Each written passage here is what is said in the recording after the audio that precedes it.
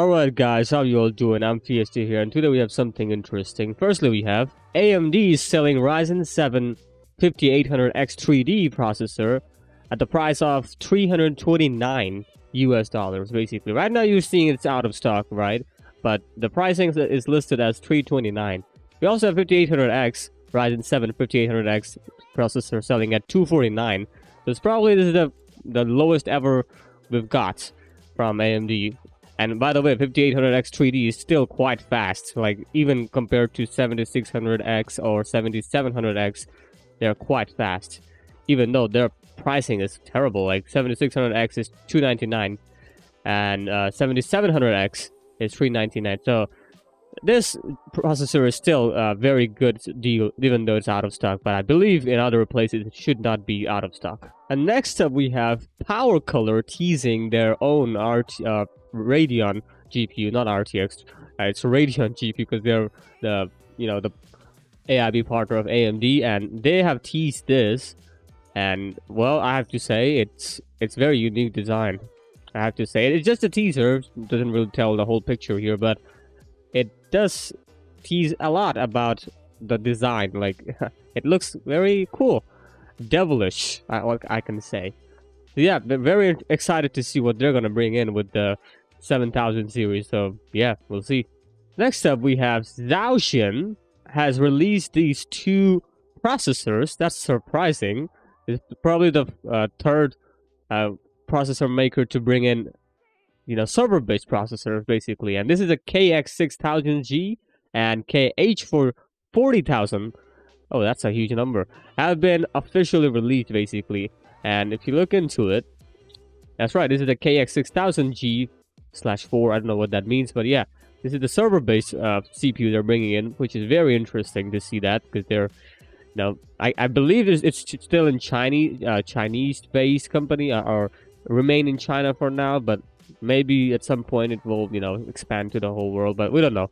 But yeah, they're bringing in these two server-based processors, and they're quad cores, by the way. So yeah, very interesting to see how they're gonna perform. I believe not that great, but still I cannot judge it right now. We have to see the performance, I guess. But yeah, third CPU maker, I believe. That's very exciting. Then again, is it though? I don't know. We'll see.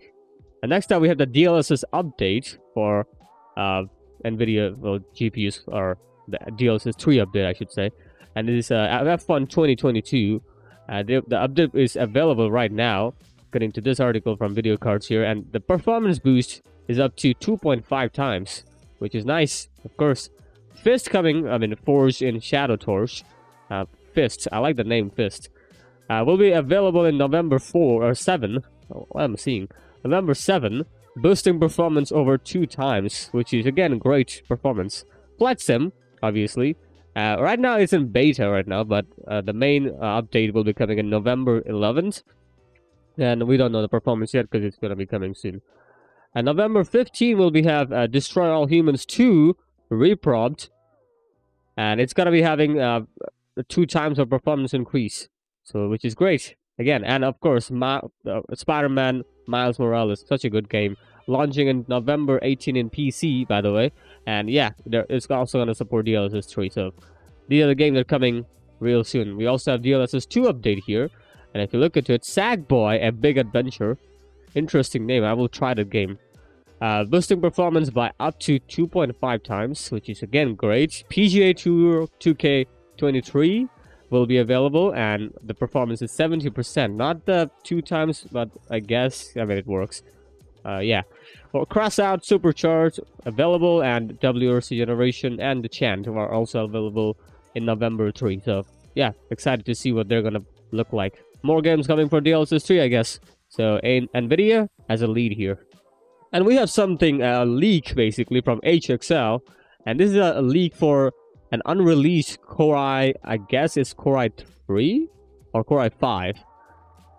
Yeah, it's Core i5 basically. The Core i5 13400, which is an unreleased version of Raptor Lake. Raptor Lake hasn't been in the full throttle yet. But yeah, the 13400 is not yet released, but we also already have a CPU-Z test, and in the single core we have 729.3 And in the multi-core, we're getting 6591.5, which is nice. I mean, we don't have the comparison here, but I believe this is a really good score. It has to be, right? So we'll see. And it's a 65 watts because, 13400 non-K model. Or do they have a K model? I don't think so. Yeah, they have 13600K, but they don't have 13400K. So they have 13400F, yeah.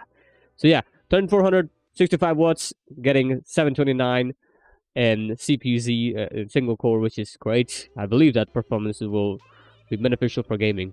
Has to be. Next up, we have Mamama_US sharing this information, and that's the Asus Predator A30, and it's already been listed in Amazon. And if you look into it, it's not available, basically, but it has been listed. And you can buy it, I guess, sooner or later, hopefully. And we already know what A380 is, and, well, ACER are bringing in probably their first. Is it their first? I could be wrong, but I think this is their first GPU. And, I mean, at least for Intel, it is their first GPU. So, yeah, ACER. This card is oddly looking, because it's a blower style.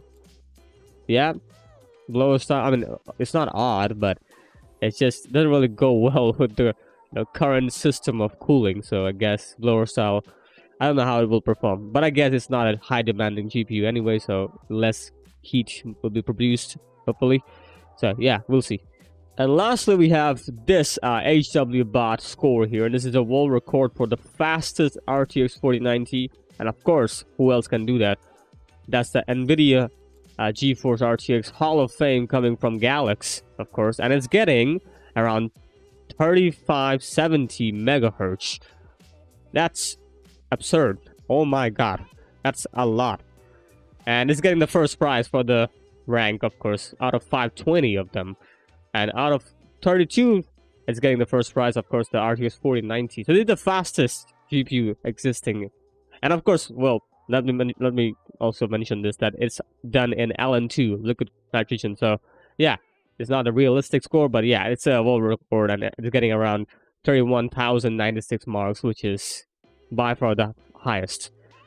Then again, doesn't really matter. It's just Hall of Fame doing its Hall of Fame stuff. Alright, that is it for today. I hope you enjoyed the video, and of course, like, share, and comment, and comment below.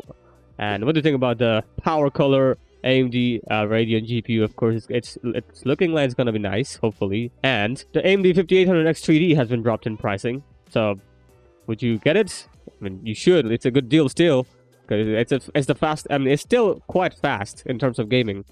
Maybe not in productivity, but it's still very fast in gaming. So, it's quite a good deal, I have to say. And of course, Hall of Fame. It's just Hall of Fame. All right, have a good day.